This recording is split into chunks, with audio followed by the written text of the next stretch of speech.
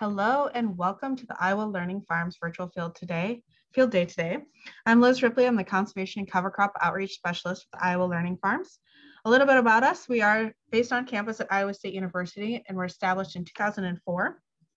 Our goal is to build a culture of conservation, working with farmers, landowners, researchers to implement practices that improve water quality and soil health while remaining profitable.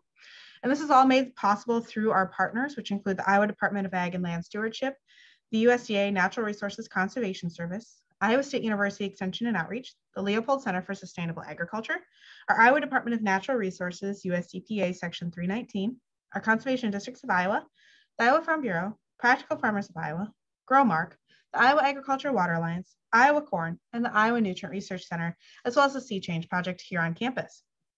So again, thank you for joining us today. If at any time you have questions for our presenters today, you are welcome to submit those to me in the chat, or following the video, you'll be able to unmute and ask your questions directly.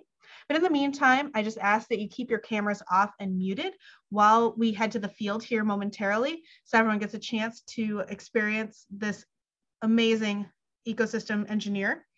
So without further ado, I'm going to introduce our speakers that will be joining us after the video. They include Dr. Billy Beck, an assistant professor and extension forestry specialist at Iowa State University, and Andrew Rupiper, who is a graduate research assistant in the Natural Resources, Ecology, and Management Department here at Iowa State. So let's head on out and explore these beaver dams.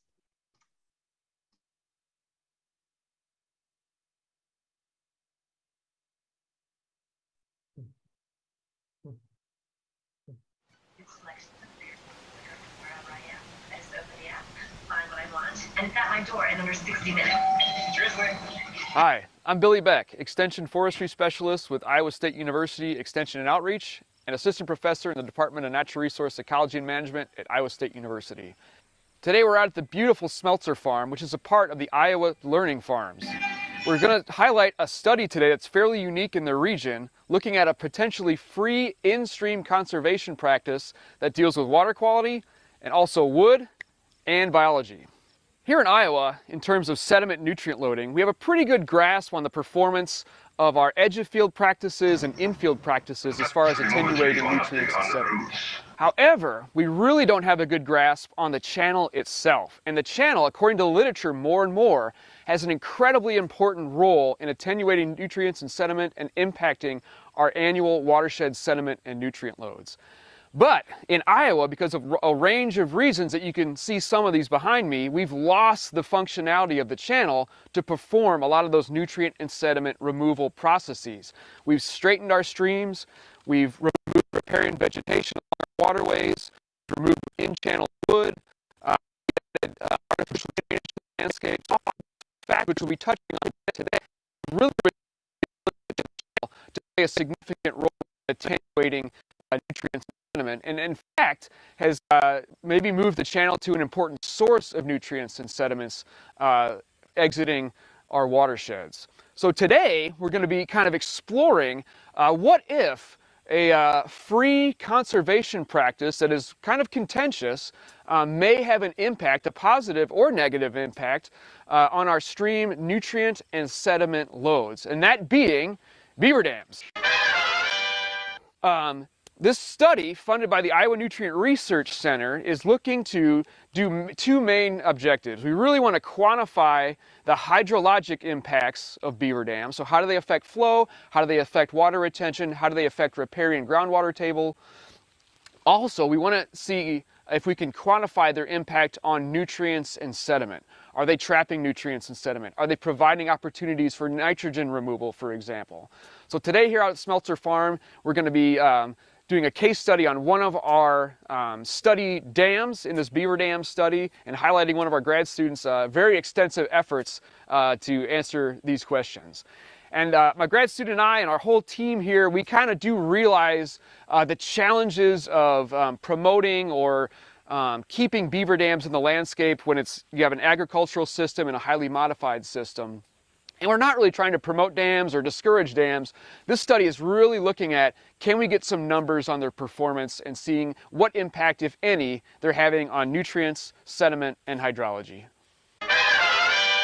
Hi there, we're at the Ann Smeltzer Charitable Trust Farm today. I'm Andrew Rupiper, graduate student in Dr. Billy Beck's lab. Today we're looking at a series of beaver dams. These beaver dams provide a number of services that we're going to explore further. One of the things I want to point out right away is just the stark difference in the stream channel above and below a beaver dam. We're going to see when we get to a larger beaver dam, the differences are much more pronounced. However, we really want to make sure we understand that these are going to be in a relationship between human use of the landscape as well as what the beavers are looking for. Beavers are producing these dams and pools simply as a way to stay safe and find food resources. Beavers were hunted almost to extinction in the state of Iowa in the early 1900s. Eventually they've recovered with some reintroduction efforts. Along the way we've ran into various conflicts, but we're focusing primarily today on how they impact the waterways, both the impaired waterways such as these channelized reaches, and we'll address some of the other waterways that beavers inhabit in the state.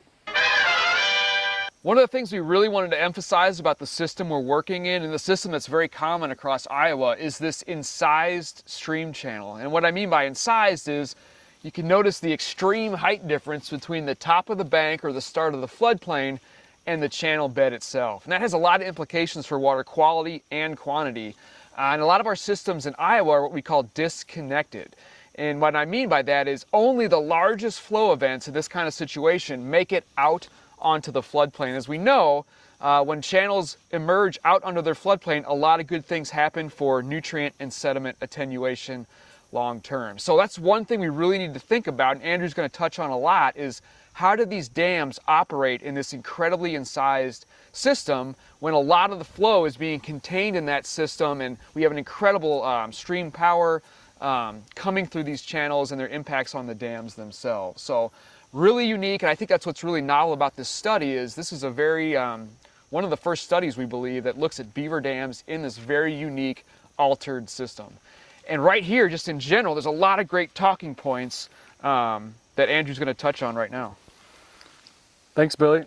So yeah, like Billy said, there's a lot of research that's been done about what goes on behind beaver dams, but it generally takes place out west or up in Canada, places that we see these large traditional beaver meadows formed. We have this very unique landscape here in Iowa in that our channels are incised.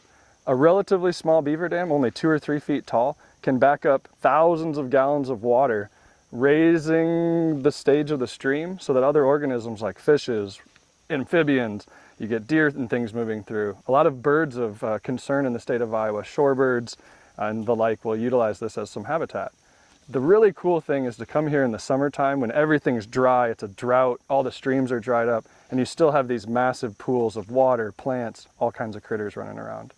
One of the ways that we decide what stretches of river are dammed versus not, we'll look at things like biofilms on the surface, plants that are growing, algae if it's staying in place, mats of those types of organisms only exist in stretches of the river that are slowed by a beaver dam.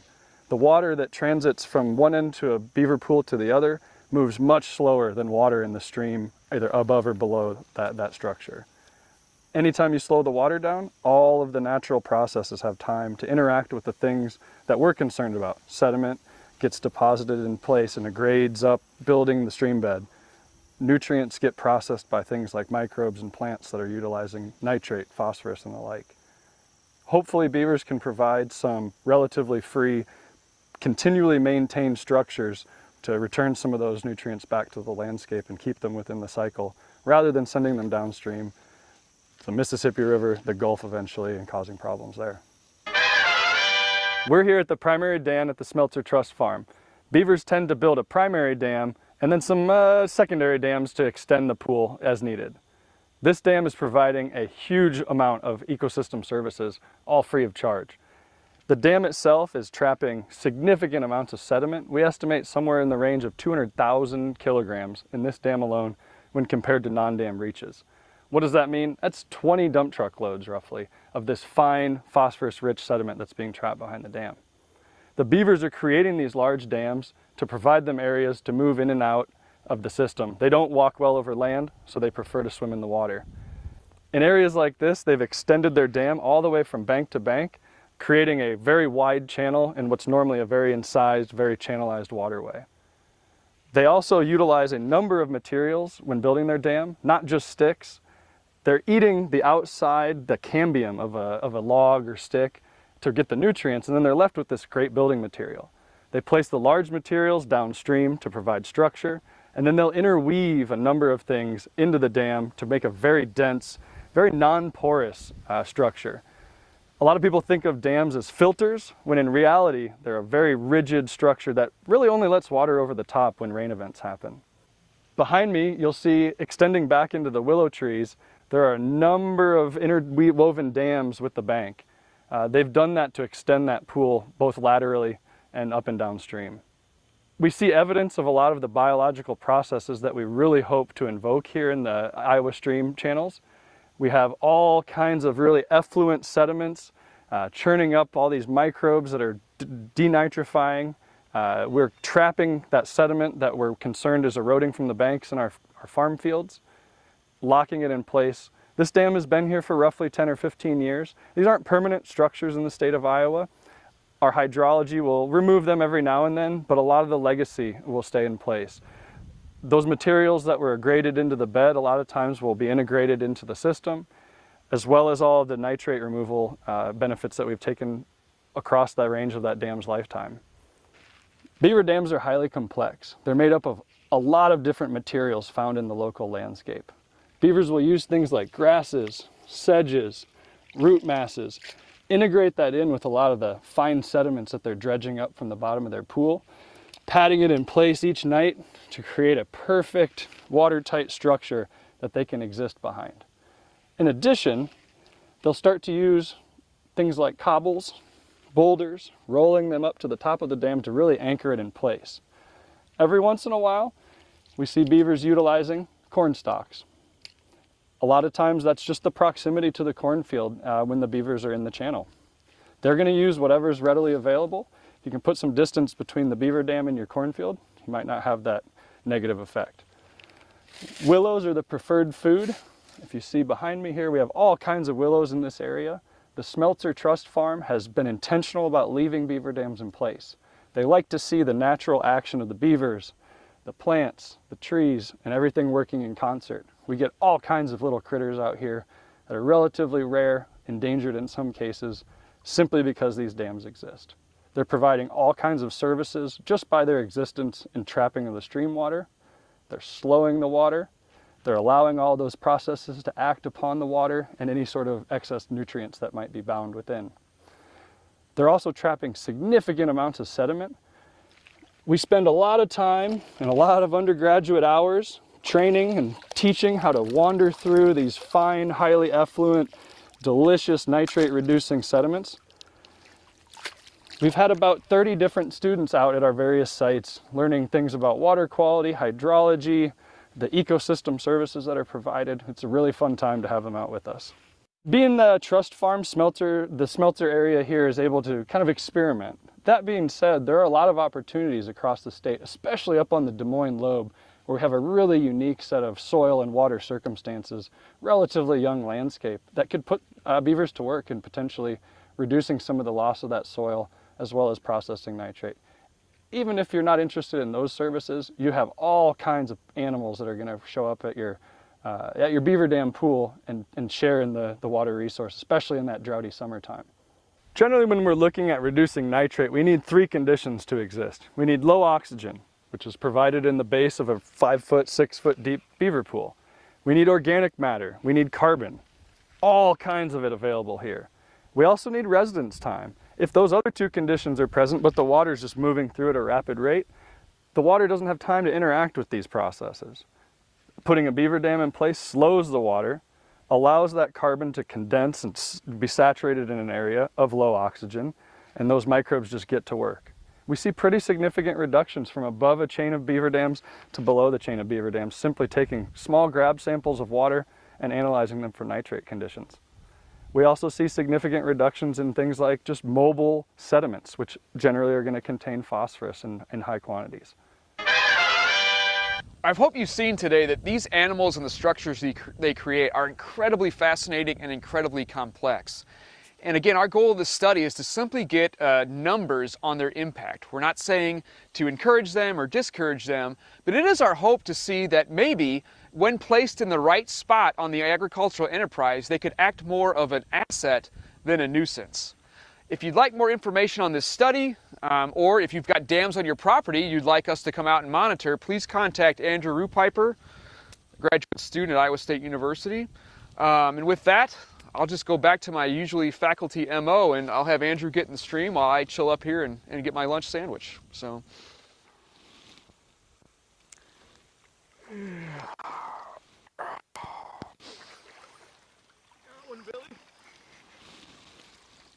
What's going on? Sediment? Up with the truck.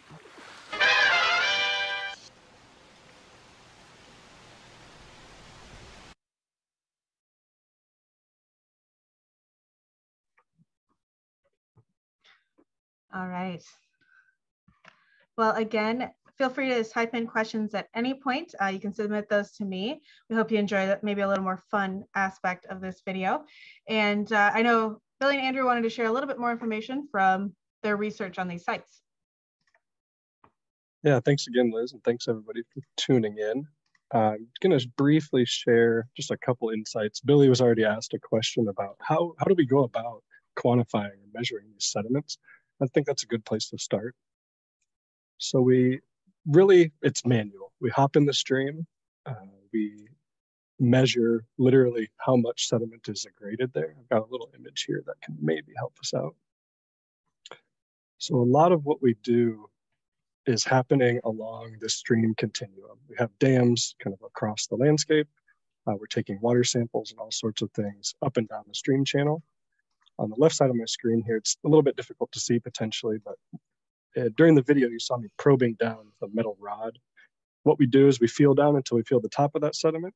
We continue pressing down until we feel the bottom of that sediment. Usually it's that interface with kind of sand and gravel, and we take that as a measurement. We do that across a stream transect, up and down the pool. And then we always, as scientists, want to compare to something. So we go way up above the reach of the stream where the beaver dams aren't impacting the landscape. We do the same thing there. So we're able to kind of look at both on like a per meter basis, so an area, how much this sediment has aggraded. And then we also take some of that sediment back to the lab, measure things like bulk density, how much phosphorus is present within it, so we can kind of back calculate how much is trapped behind a beaver dam. A lot of those things, the sediments themselves are very mobile, so they're not going to be permanently locked in place for the most part. When the spring event comes, it might be washed back downstream, but holding it in place there's potentially going to allow some of those things to interact with it. I guess the other thing to show pretty quickly, I talked a little bit about how the stream channels are just full of water during the spring. So this is our study dam in spring of 2022. We thought it was a great example of a dam, so we set up all sorts of sensors and equipment and things to monitor it. Came back a day later and it was gone. So a small rain event over a relatively large watershed could drive a lot of power and move these dams out of the way. Beavers were fortunate enough to be able to build a dam elsewhere, but those are just kind of two quick topics that I noticed some questions about.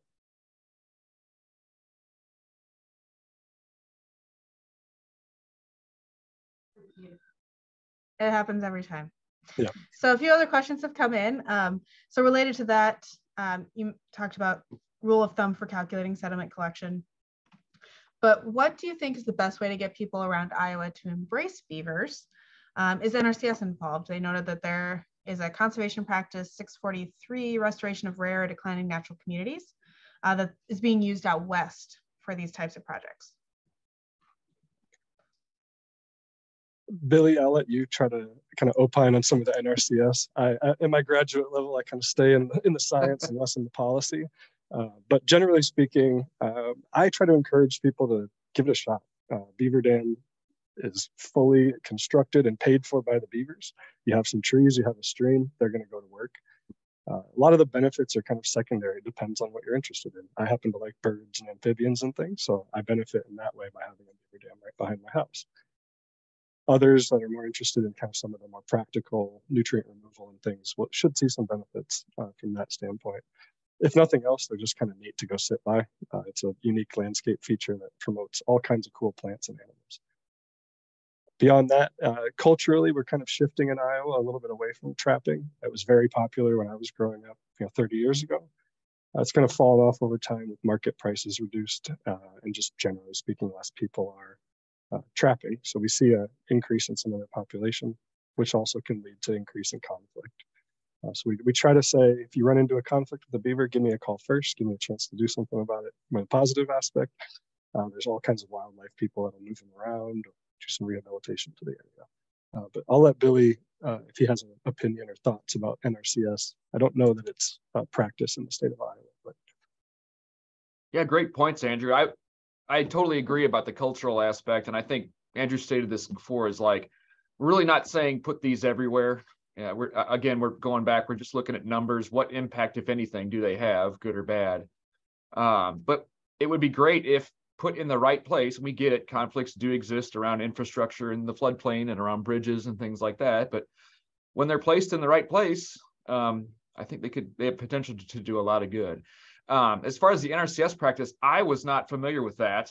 I usually call the USDA Service Center in my county to keep up with programs, just because they're ever changing and can be complex. I will say that the U.S. Fish and Wildlife Service has a program, and again, I don't know what the status of this, but I've seen, and we've been on site, where they've installed beaver dam analogs, which are basically fake beaver dams. And honestly, I'm not saying this as being critical, they're actually kind of underwhelming when you see them. But even though they're small stature, they do a lot of good.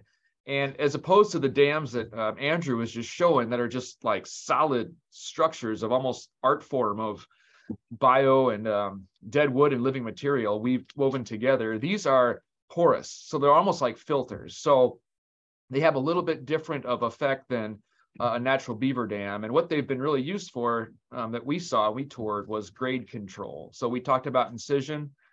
Those basically back up coarse material to stop the bed from down cutting and even encourage a little bit of bed aggregation. So great question. If anybody from NRCS is on here, I am not aware of the NRCS program.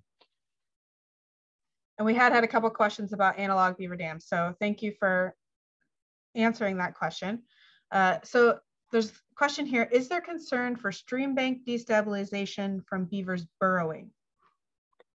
Yeah, we see, generally speaking, in the state of Iowa, beavers don't create those natural lodges that you see out west in kind of your prototypical beaver meadow. So beavers do. They drill right into the side of a bank. Generally speaking, they're doing that a little ways away from the dam itself, just like their lodge wouldn't be directly on the dam. I would almost kind of turn the question a bit and say, rather than is the burrowing causing bank issues, the dam itself can. Generally, the weak point of the dam is where it's tied into that bank. Beavers can't like drive piles in like we can in the bridges and things. So it provides kind of a weak point. So a dam will generally fail on that edge and cause some pretty significant erosion along the one edge of that dam. Now, it's kind of balanced by the pool that's still going to be stable on the other side of it. But we don't specifically look a lot at the processes happening upstream as far as like bank stabilization. But anytime you back up a bunch of water, you saturate that bank, you can drive some different erosional processes than just the river ripping through itself. Yeah, that's a good point. I'll add that, like Andrew had mentioned, these things can be quite ephemeral in our incised systems. So we've got a lot of water moving through. It's all contained in the channel. They could easily be damaged. So what happens when you've got saturated conditions and a high stage over time, that water will seep into the banks, and you get a rapid release and a rapid drawdown. Those banks are highly unstable, and that pressure differential could lead to some bank sloughing. But honestly, that's very localized, and I think the overall effect of the dams in the watershed and in the reach do a positive for kind of tapering the peaks off our hydrographs and reducing bank erosion. So it's kind of a thing of scale, localized versus big picture. And Andrew made another good point. It's like those dams, even when they fail, like they do tend to cut around the edges. That's a new meander that's being started. And again, we agree this is contentious in our state, but meandering reduces stream slope and does a lot of good things for water quantity and erosion and things like that. So question here, clarifying water quality changes. Have you seen that water quality has improved greatly downstream from these dams, but not so much at the site of the dam? Yeah, somebody stole my slide. So that's a perfect assessment. These dams are generally in kind of chains, right? Smelter site that we filmed this video at had about 3 dams, sometimes 5, depending on how excited the beavers are to work. Out at Catton Branch, kind of our opposing, more natural site, they have 15, 20, sometimes 25 dams in about a mile reach of stream. The dam itself, if you just look directly above and below, you're probably not going to be able to perceive a big difference in the concentration of nitrate, for example. Phosphorus is kind of its own story. We'll probably touch on it in a bit. But when you look way above and way below that chain of dams, you do see an appreciable effect, generally somewhere in the 1 to 2 parts per million range, which sounds like 1 to 2 parts per million. That's next to nothing. But if you start to kind of use that concentration reduction and apply the amount of water that's flowing through these systems, you start to arrive at a really appreciable removal from a load standpoint. That's kind of the next generation of data that we're going to be producing, is that load data. And we're finding some pretty cool results of, so those days where we have those differences in concentration really are being driven by the process of the dam and the chain of dams themselves. So someone's curious here, is there a stream size limit to where beaver dams can be constructed? Yeah, so it's kind of a 2-dimensional problem. In the state of Iowa, like Billy and I had said in the video, our streams are relatively incised, so they don't get any wider than the water district allows, for example. So really the limitation there is how tall the dam can be built.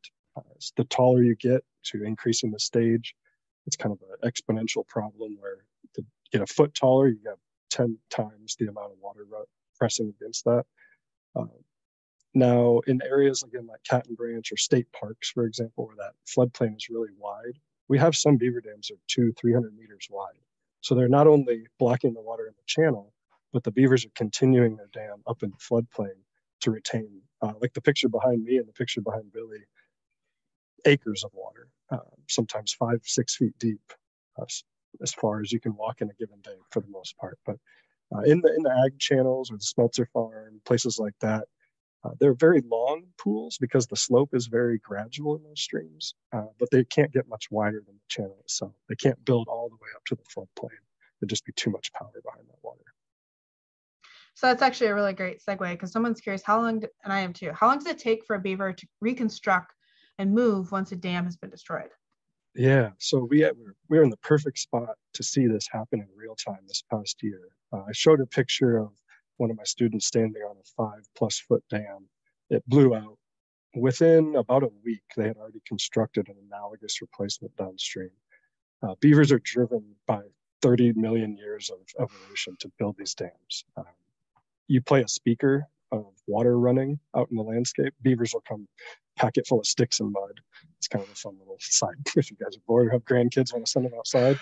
But additionally, they have to have this in place. So if you've seen a beaver walk across the landscape or your cornfield, they're kind of like that. We call them the drunken sailor, right? They're not very graceful, but as soon as they get in the water, they're free from predators, they're free from any obstructions by people and the like. And they'll actually store meals and things. You'll see piles of sticks placed in the fall. They'll swim under the ice in the wintertime and eat those. So they're happy in the water. So they want to create more and more dams if possible. And someone's curious, do you have a link or place people can go to look at this data any closer? Are you at that point of publishing anything just yet? Yeah, so getting into the beginning of the publication phase, Billy and I maintain a presence on the INRC, the Iowa Nutrient Research Center's website. It's updated roughly every 6 months or so. I was actually just going to kind of check on that after this conversation here to make sure it's kind of up to date. There you'll find my email, various pictures of progress along the way, some of the things that we've done for outreach and the like. But I would anticipate towards end of summer really is when the real numbers are going to start being generated. Otherwise, yeah, we're kind of still in that collection phase. We have one more season of data to collect, and then I get the fun task of getting all this stuff written up to share with everybody. So I think a comment was made in terms of, call you first. Someone's curious, can beavers be relocated to a stream or farm if someone wanted them? Yeah, there are. So I can speak in my Iowa State researcher's hat and then my outside hat. There are certain limitations when it comes to our studies when we interact with animals. But I know for a fact there are quite a few trappers, both commercial and just volunteer, that are willing to go out and relocate beavers. I happen to be one of them. Beavers, being a game animal, are relatively unregulated. Now there is a trapping season for actually taking a beaver off the landscape, but generally speaking, even in southern Iowa right now, there are bans for beavers. So people want to move them out of certain places and put them in other places. I did see a question that very related pop up around, okay, I have a beaver in my area, but I don't want it to flood. We've actually experimented with a number of what are called beaver deceivers. Basically, like it sounds, you drill a pipe right through the dam, usually a field tile, 8-10 inches or so. Hopefully put a cage on the top, or else they'll plug that thing up. And it allows the water to pass through at a stable stage, even when it gets a decent rainfall, prevents flooding laterally. So sometimes people are willing to at least allow the dam to stay in place if they can mitigate some of that flood risk. And the beavers are none the wiser generally. And maybe not, but are you familiar with, are you engaged with the beaver activity near the pond at the West Des Moines City campus? So West Des Moines is just kind of off the Des Moines lobe. The primary focus of this study is on the Des Moines lobe landform. So think city of Des Moines. If you go stand at the Capitol building and look south, that's what you can see so far. You're on the edge of the Des Moines lobe, all the way up to Okoboji and kind of past Mason City. We generally don't transit into the state of Minnesota, so we try to keep all of our work there. But yes, I am familiar and have heard from the city managers of West Des Moines. I live in Ankeny, so I get all kinds of Des Moines Metro beaver activity sent my way. And I've got a couple questions that have come in related to what impact may these beavers be doing to tile drainage? That's some of the complaints people have, or concerns people have heard, is that these dams would back up tile drainage. Yeah, I've seen in some pretty limited cases. Generally, it's happening in locations where the tile is at such a low gradient, it's not doing a good job of draining that landscape anyway. So if you think about a beaver dam pool, in order for it to back up a tile line, which are generally sloped towards the stream, of course, it need to have a pretty significant, what we call head, or the pool has to be high enough for gravity to carry it back up the tube. Actually, so Chautauqua Bottoms Greenbelt last year did some pretty significant studies there along the Skunk River by Bondurant about this exact purpose. And they found that only one of their 50 or 60 tile lines was backing up because of beaver activity. And that, again, was almost dead flat. So if you follow kind of the principles of plumbing, you have enough fall on your tile line. It should not be backing up into those. But of course, case by case basis, maybe beavers are seeing that water move out and they'll start plugging that tile hole. But generally speaking, haven't seen that as pronounced as it might be. Kind of the narrative might make you think, I guess. Yeah. So a question here from someone who works with farmers, asking, maybe this is a future research project potential, but could a landowner submit a water sample of their own to compare upstream and downstream effects? And are you potentially looking for any more sites? And if yes, what would the protocol be? Yeah, so I'll handle the looking for sites first. If you're on the Des Moines lobe, absolutely. If you're off the Des Moines lobe, still send it to me. I generally drive around Iowa in hunting season and whatnot and check things out. But really for this study, we're relegated to the Des Moines lobe. We don't really have a mechanism to take outside water quality samples, but there are a number of places, both commercially and run by the state, that will take different types of water samples. Now, being a good scientist, you'd want to do that over time because there's some seasonality to all of this. But of course, if anybody has a beaver dam, or they think they have a beaver dam or beaver activity on their landscape on the Des Moines lobe, my email should be attached somewhere in the literature after this meeting. Or it was at the bottom of the screen, but might have gotten chopped off a bit. It's my first letter A, rupiper@iastate.edu. And we get emails from all over the place and send students to drive around and check out dams. And If they're going to stay in place, we'll add them to the list and come do some work on them. I know some of our interns last summer had the opportunity to do that. So they really enjoyed it. So you mentioned that your passion is in beyond maybe just the beavers, but on fisheries. So could you expand or comment on the fisheries impacts or benefits of beaver dams, including low oxygen in the pool, fish passage, and migration? Yeah, this is a pretty common question. I try to kind of balance it with, you need to look at a beaver dam across an entire year. So what I mean by that, in the springtime, a lot of beaver dams are just kind of speed bumps for the stream. The water is high enough from our snow melt and our spring rains. Fish have a pretty easy time transiting up and downstream. When you get into those warmer summer months, it's kind of a balance, like they said, between that low oxygen condition doesn't drive productive fisheries, but generally the fish that are in these first, second order streams are going to be small anyway, so they can persist pretty readily in 2-3 inches of water sometimes. We don't have a lot, we're not looking from a study standpoint at a lot of the kind of fish impacts, but work that's been done outside of our lab generally shows that they're either negligible or promoting some diversity. The negligible part comes in things like blue herons find these beaver pools and they're like, oh, this is a lovely buffet in the summertime, especially when the streams are low. They can just eat pretty much everything in there. Otters also occupy beaver dam pools, which can have a pretty heavy impact on some of the fisheries. But generally speaking, we see an increase in diversity across mammals, fish, amphibians, reptiles in these beaver dam pools, especially those things that are looking for some unique plants and little habitats that are created by beavers. I'll add too, like in the drought periods, like last summer, they can act as important refugia for animals. Like it's wild to go out there and there's no flow, there's no water except in these pools, and then there's abundant wildlife in there. So that was really neat. So yeah, at the Cat and Branch site, what's behind Billy there, we see tracks of all kinds of muskrats, coyotes.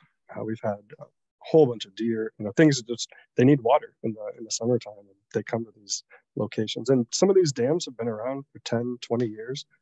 The animals know that they're there as well, so they'll keep utilizing those oases, if you will, in the middle of a dry summer. So speaking of time, there's been a few questions. Folks are curious, phrased a few different ways, but what happens to beaver dams over the long term? How long does a family inhabit them? Like someone noted that they used to see them, but they don't anymore. So how long do they stay there? How long do they live? Yeah, so beavers are rodents. They're big rats in some cases. They live somewhere on the order of 15. Some have been as old as 20, 25 years in my experience. They have a pretty defined family dynamic. What I mean by that is mom and dad beaver have some pups. They allow them to live for about a year or two in their kind of familial group, and then they explicitly kick them out. They send them downstream. A lot of that is prevention of competing for resources, especially. Beavers need to eat a lot and often, so they send their kids downstream after they've had a little bit of practice building a dam. So I compare two dam types, what I call kind of the formal, they figured it out, they're older beavers, they make these really strong dams that sometimes persist. From aerial imagery, I've seen some as old as 20, 25 years in Iowa. It's fairly rare. Of course, as soon as we started this project, we had some of those dams fail right in front of us, but they're very quickly rebuilt in other places. They generally will rebuild in a given location if there's sufficient wood resources. So a lot of times they'll clear out a big area of willows and whatever trees were standing. Rather than rebuilding in this area that has no trees, they'll move up or downstream a little bit to take advantage. The nice thing about that is it lets those areas that were cleared out restore or grow back.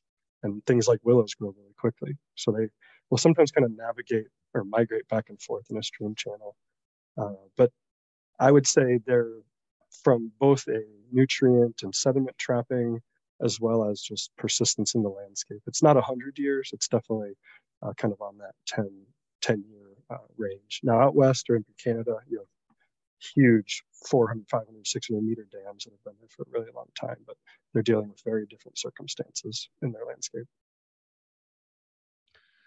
So question is, have you been able to monitor a dam following removal either by people or storms? Yeah, we had that was a perfect opportunity. I first started 2 summers ago. So we took some of those sediment measurements, did some calculations, and went back out to get a second set of measurements, and the dam had blown out. So we took advantage of that. We did the same sampling protocol on this area that's now a stream that's only 3 or 4 feet wide. Of course, we found as that dam broke, a lot of the sediment kind of went along with the water. Now, the nice thing about that location is there were some kind of pockets of heterogeneity or odd topography behind the beaver dam that traps some of that sediment in place. Generally speaking, though, as soon as the dam leaves, a lot of the nutrient trapping is gone with it, because the stream channel will go from this big pool right back to what it was. But Billy mentioned earlier, one of the really kind of lasting effects, even after the beaver are gone, even if the dam is broken, is it's moved the direction of that stream channel in some cases. And in other cases, they're entirely cutting off meanders. They're redirecting a stream from one way to the other pretty efficiently. And there's a question here. You may need to explain what this acronym is because I am not familiar with it, but they're looking at using BDAs to attract beavers to areas for possible mitigation. What other things should we be looking at to show functional lift? Sediment and nutrients loads, obviously. Anything else? So BDAs, those beaver dam analogs that Billy touched on a bit, I've seen them used to basically give a foundation for dams to be built upon. If you know you have a beaver in an area, they're going to build a dam. That's what they do. One of the ways, a little more cost effectively, so the downside of the beaver dam analogs is they're not maintained. You have to go out, you as the person who installed them, and maintain them. If you can get a beaver in your system there, they're just maintaining this thing nonstop. So it kind of takes your hands away from it. One of the locations that we tend to see beaver dams pop up in a given stream, especially those kind of what I'll call farm channelized streams, is just the presence of large either cobble or sometimes riprap material that falls into the stream. They really like that as a base to start building from. And that's kind of coupled with existing practices of building those various rock features and streams. The beavers like them as well. It gives them a place to kind of start and hold on to. So there's a question here. You're studying in the Des Moines Lobe, so north central Iowa, and there's wondering if there's an existing database for beaver dam locations as a starting point to study the impacts if you think about to scale up your activities. And if not, are these dams identifiable through remote sensing imagery tools, or are you pretty much relying on folks giving you a call? So to date, the database exists both in my head and an Excel spreadsheet that my undergraduate students operate on.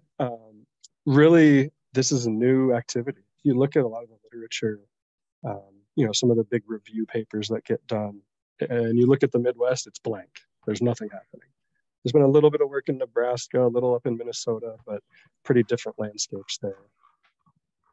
There is up and coming work out west, and it's been validated and proved to work out in Northern California, kind of Southern Oregon, where they're using just that. They're using remote sensing to be able to not only perceive location, count, how long beaver dams have been in the landscape.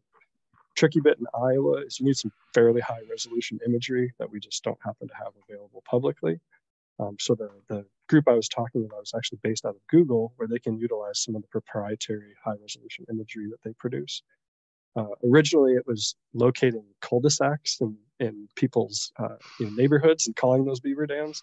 But I was able to submit them a couple hundred dams that I've identified to hopefully integrate into their system and be able to churn me out a list of dams to visit. It's those types of collaborations that was a random conference I was at that we get really excited about, as it goes from calling around to every DNR office, hey, do you have a beaver dam? And they get kind of annoyed, to, hey, I can just push a button and hopefully get at least a 85% certainty of where a bunch of dams are. But we're always looking. I'll say that again, always looking for more dams. And I know Adam Jenke, our wildlife specialist for ISU Extension, is with us, so I may give Andrew a break, although you can definitely chime in again. But someone has a question here. Have there been any noticeable changes in wildlife communities moving in or out of the areas where beaver dams are present? Well, to echo what Andrew has been saying very accurately throughout, there hasn't been a lot of research on this topic in the Midwest. And so Like I don't know that I can like point you to the study that has documented, but intuitively what Andrew is describing and what's in the background of Andrew and Billy's pictures, and what we can just kind of say from our experience in these places is they create novel and really important ecosystems. I'm trying to think. I don't think that there is a specific species of wildlife in Iowa that is like totally reliant on beaver dams, but there is certainly a broad suite of species, including many that are rare and declining, that benefit from beaver dams and associated riparian wetland ecosystems. And so, yeah, so lots of good accrues. I think that's all. I just echo what they've been saying all along. Lots of good accrues when you introduce wetlands back into these landscapes.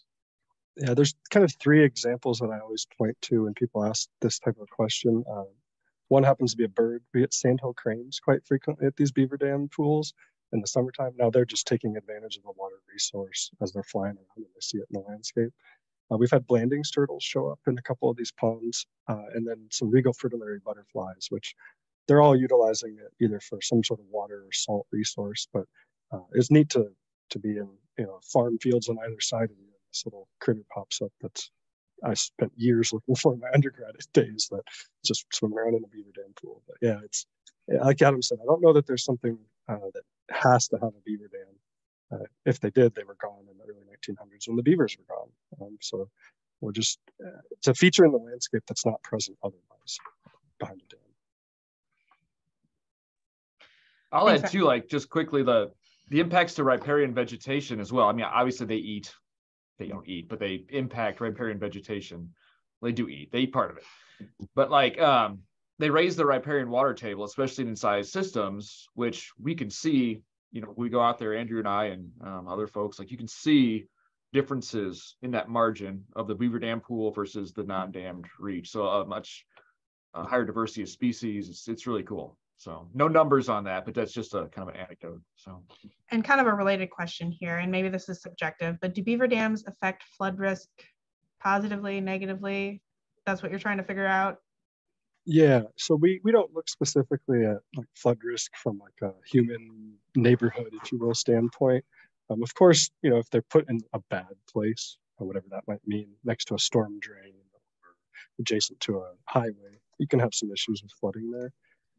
Now, that's kind of hearkening back to what Billy said earlier, where these probably have a place in the landscape, not everywhere.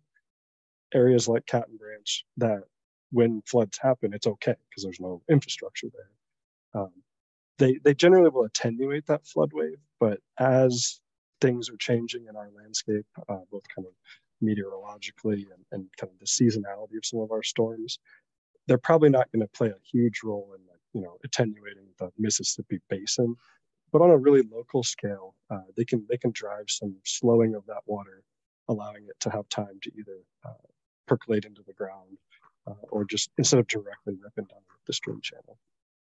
We've seen this a ton. Like just look at the back behind Andrew and myself. It's meters of height difference in stage there, and that really works to connect the floodplain with the channel. And floodplains are superpowers. We talk about beavers as superpowers, and floodplains are superpowers with attenuating flood flow and long-term storage of things like phosphorus and sediment. So yeah, like we talked about stream banks, localized flooding may occur, but in the big picture, it's a good thing. It could be a very good thing for the watershed as a whole.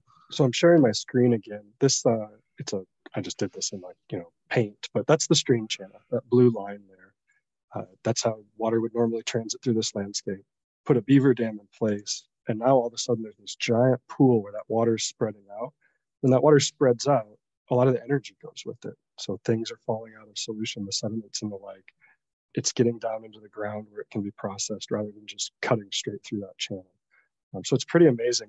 The volume of water behind some of these dams it's immense. It's thousands and thousands of gallons if you think about it in those types of terms. Swimming pools, if you will. All right. Well, there are so many questions. I'm going to keep trying to power through as many of them as we can.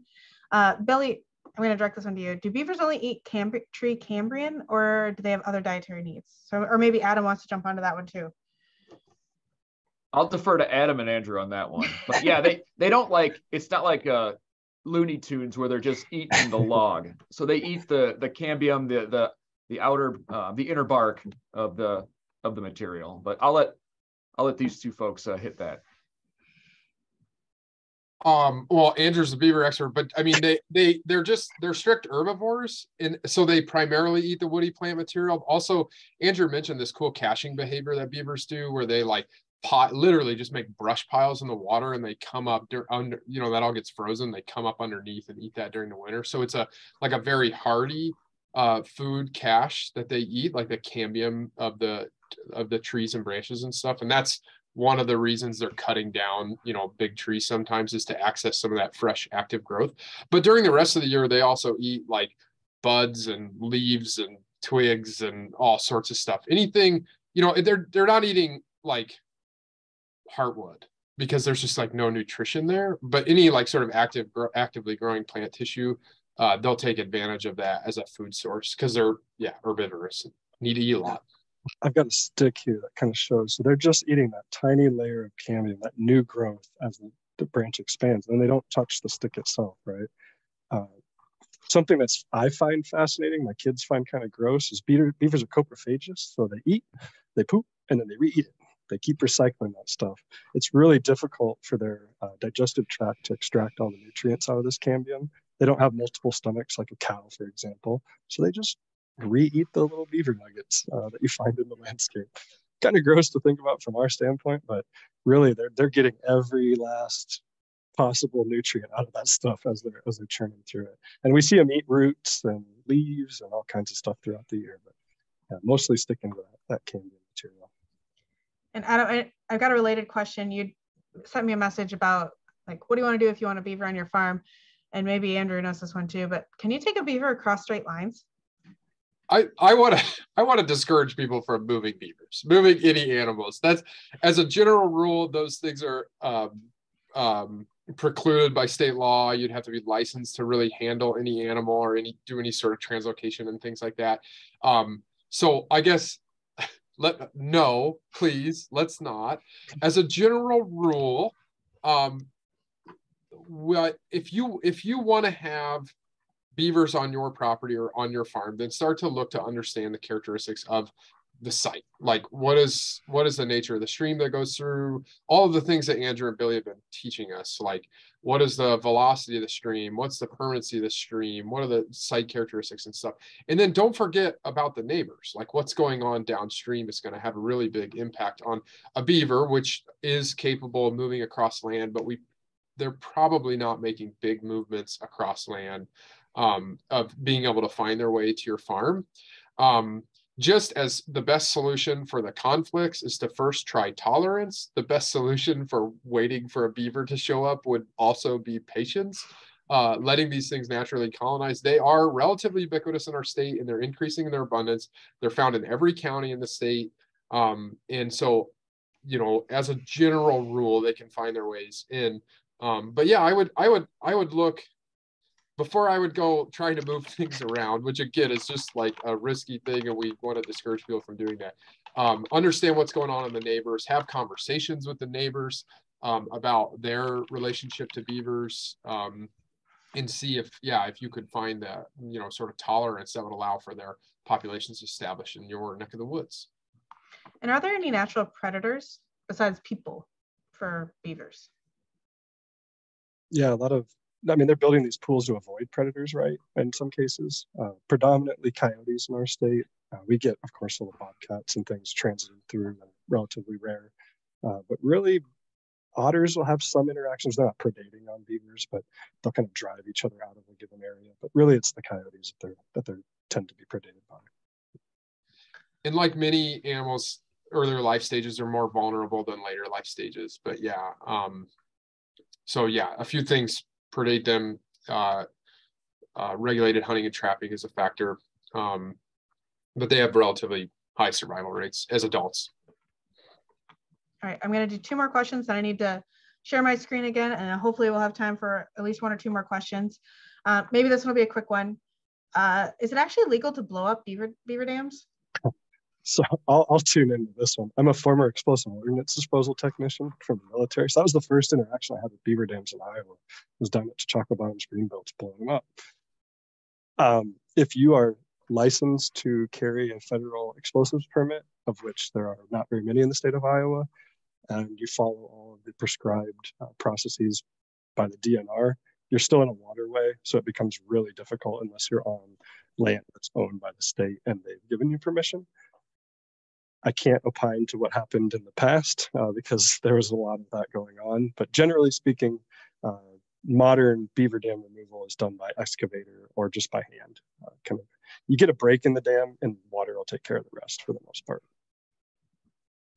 And then one more final question here before I show my screen one more time, but do you anticipate that eventually developing some best management practices for beaver ponds as an edge of field practice? I think Billy can tune into this a little bit too, but I think it would be really cool to promote not just get a beaver to my site, but also what trees do we plant, how close to the channel, how far do we need to keep our cornfield back before they start to eat it. Some of those things I've always thought about as I'm cruising around all these dams would definitely, in my opinion, they're analogous to like a crepe wetland, right? Just on a much smaller scale. So they're slowing the water down. They're allowing things to be processed, like we've said a number of times today.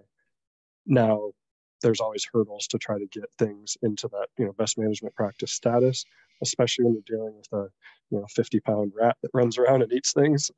It becomes a little more precarious, but they rival some of the good practices and would complement them very well. I could see an outlet of a bioreactor dumping into a beaver dam pool, which is all sharing in wood resources in some way. But it's my future hope, I suppose.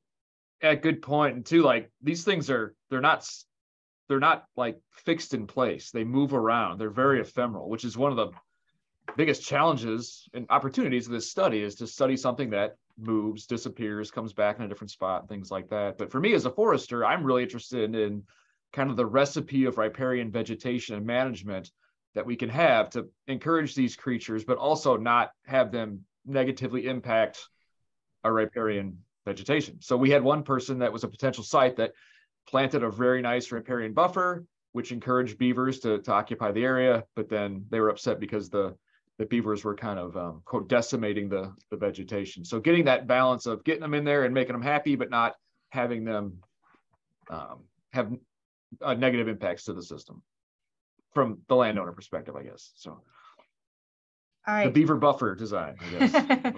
So if you joined today to get a CCA CEU, please email me. My email is there on the screen and I will put it in the chat momentarily. It's ejuchems@iastate.edu.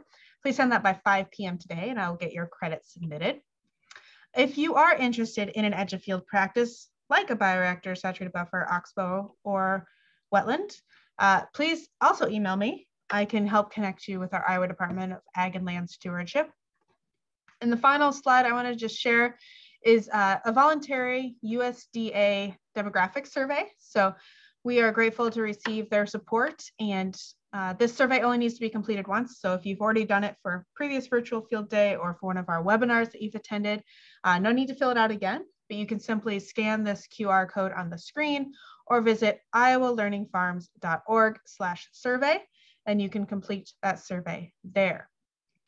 All right, so while I'm putting those emails and links in the chat, let's take one more question. And you kind of alluded to this, Billy, but there's a couple that have come in about species that could attract beavers and what is the relationship between riparian reforestation and beaver dam success? Are there certain tree species that are more beneficial?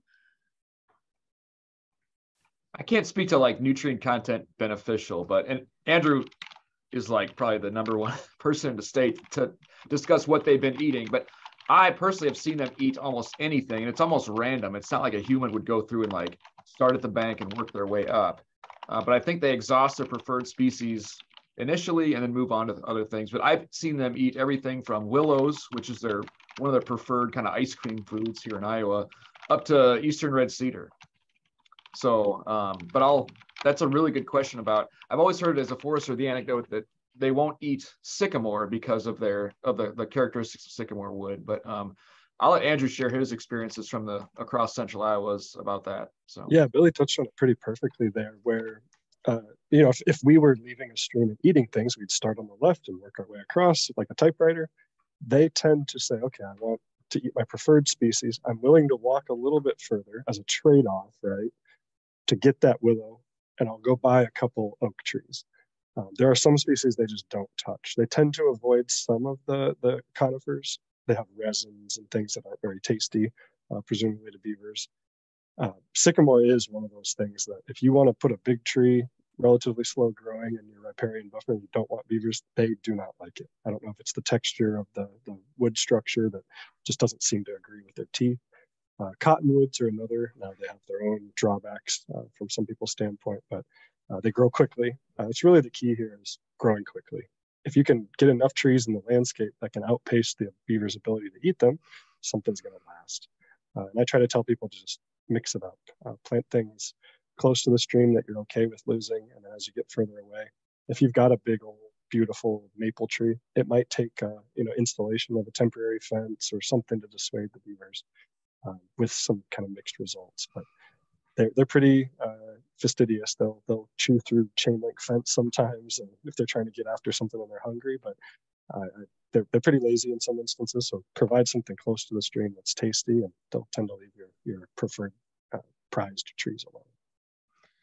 Well, thank you everyone for all of your great questions. I know I didn't get a chance to get to all of them. So again, if you have a question, I put it in the chat, Andrew's email, it'll be in the video too. So this is recorded, it'll be uploaded to YouTube here momentarily. So you can always refresh and follow up with folks. And we look forward to seeing those results maybe even later this year as your data collection winds down. And again, thank you all for joining us. We did surpass 200 people. So thank you again and have a great afternoon.